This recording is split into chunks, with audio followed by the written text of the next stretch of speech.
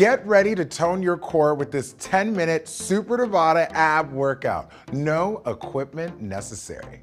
Okay guys, let's get into it today with a standing cross crunch to warm up these abdominals. Hands to the side of the ears, opposite elbow to knee. Really focus on control rather than speed here. Now some of you may be wondering, what is this man talking about when he said a Super Tabata? That is not a thing. I know, Raneir Pollard likes to bend the rules. What that means is that as opposed to the traditional Tabata, where it's 20 seconds on and 10 seconds rest, some of our movements today will be 40 seconds, just like this one is right here, and then you get a longer resting period after. So I want you to go 14 more seconds of this exercise. Keep it rotating, keep it controlled, little element of balance. That comes from the abs too. It's all part of the master plan. Standing tall, driving those knees up, and rest. Nicely done. So our next exercise is gonna be in a nice plie squat. We're staying low. We're gonna be here for 20 seconds, hands right back where they were, and give me some nice side bends. Good little oblique crunch here. Getting low. Now you may notice that there are some hearts behind my head, and that's because I plan on killing your abdominals in the next 10 minutes, but I'm doing it with love. You understand? Also, extra credit if you laugh at any of my jokes today. That's also part of the ab workout. Rest. Okay, stand tall. We get right back down. You might be feeling these thighs warming up. Good, because we're gonna use them today. Get low and side to side. Let's get it. One more 20-second interval here, and we are on the floor working these abdominals. Ooh, get a little fire in these legs, because you know the quads have to work pretty hard if you want to work these abdominals, so get them warm. It's all a part of the territory. Last little bit here, and let's take it to the ground. Our first floor exercise today is gonna be a 6-inch hold. Now, we say that meaning ideally your legs are knees locked, 6 inches right above the ground. Now, if that is not available to you, I don't care where these legs are. As long as they are not completely perpendicular to the floor, a little bit low, 45 degrees, you're gonna be working these abs. 20 seconds at a time. Let's get our first interval here. Hold it out, lock it out.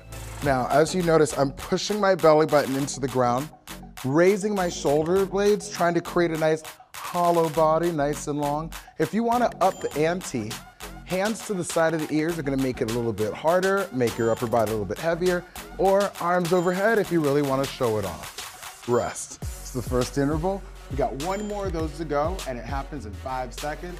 On your mark, get set, lie it back, go.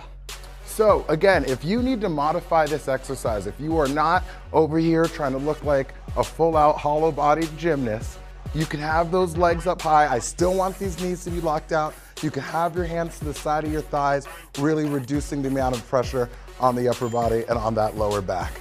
And rest, very nice. Now, we're gonna follow that up with one of those Super Tabata intervals. We're getting ourselves some bicycles. We're gonna get those knees driven all the way in and push those heels all the way out. So let's get it here, 40 seconds, rotating that upper body. I always like to think of it as like shimmying your shoulder blades. You're moving your shoulders side to side and driving those legs all the way forward. Again, if it's too hard to drive them nice and low, you can drive them high up here. I don't want it to be too much about the speed. I want it to be more about the knee drive and the control. Last moments here, less than 10 seconds. Get all the way through the motion. 4, 3, 2, and rest. Very nice. Okay, we're getting a little fire in the tummy. That's called warming up. It's all good. It's all a part of the plan. We're going back to those 6-inch holds, wherever you can have those knees locked out, and I want little flutter kicks. Join me here. Ooh, I feel it. I feel it. So, feet are long. Arms can go overhead for those of you looking for that extra credit move. Ooh, remember, engage. If your neck is hurting, that probably means you need to put more energy into those abdominals. Rest. The more that you engage that core, push that belly button down into the floor and raise those shoulder blades, the less pressure that's gonna be on your neck and your lower back. Go. Last set here. What are you gonna do? I mean, I could show off and make it look really hard right now, but you know what? I want to show off the modified level. I'm doing that for you guys, okay? I want to have realistic standards in the video. That's the only reason. And rest. In other words, I'm not trying to just save myself because I've had a long weekend. I don't want you to assume that. Our last but not least exercise, we are gonna have some full-out scissor kicks. It's just like the bicycles, but with long legs. So, if this is too high of a level for you, go back to those bicycles with the knees bent. Join me here, everybody. Again, I'm rotating it side to side. I'm not pulling on my neck. My hands are to the side of my ears, not behind my head trying to help in this motion. Your hands are not here to help. They are actually here to hinder. You want to put your hands to the side of the ears and get the upper body weighed down a little bit more. Make these bicycles or these scissor kicks a little bit more difficult. If you want, you can reach the hands. Woo.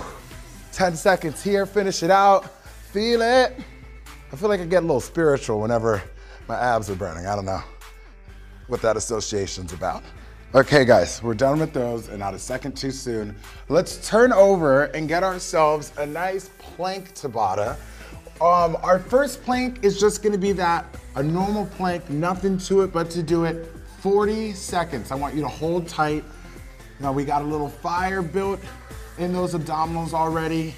We're gonna feel it, but I want you to engage your full body as much as you can here. Don't just leave one muscle group to work here on its own. Lock your knees, engage that lower back, engage the shoulder blades down the back. I want you to get as many muscle groups to fire as you can to get you through this 40-second plank. And if you need to, you could always lower your knees gently as long as you keep your hips supported and do a modified plank to take it all the way home. We have another 5, 4, 3, 2, and rest. Nicely done.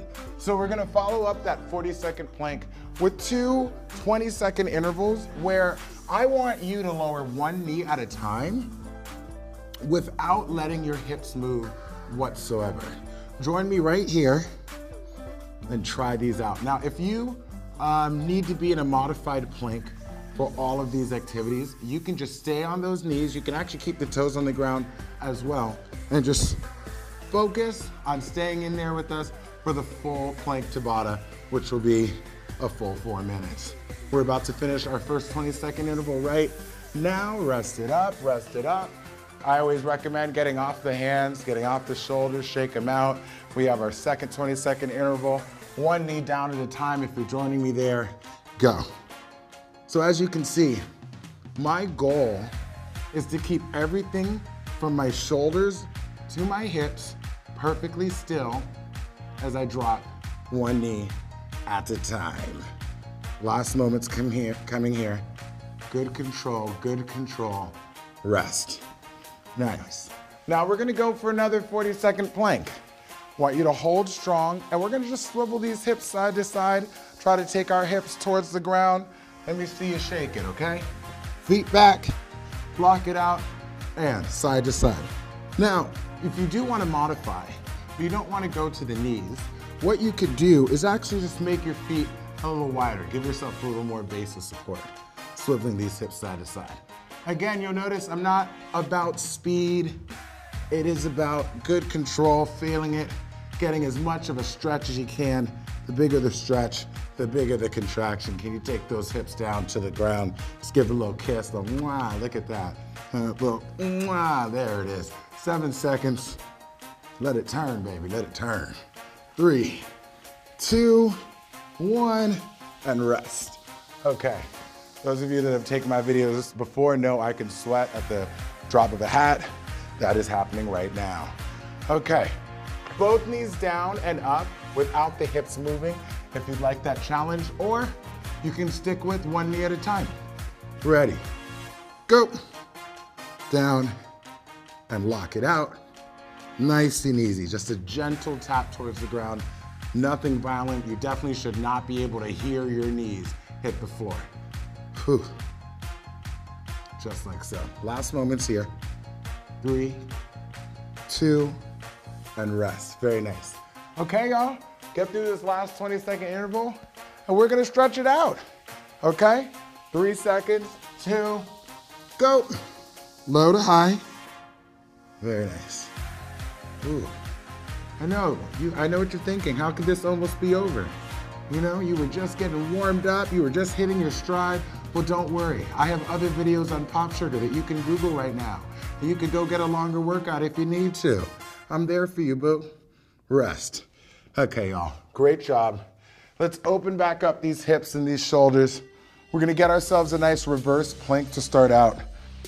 I want your feet right in front of you. Just thrust those hips up. So my hands, fingertips are facing back. I'm pushing through my heels, squeezing my butt and thrusting my hips up nice and high.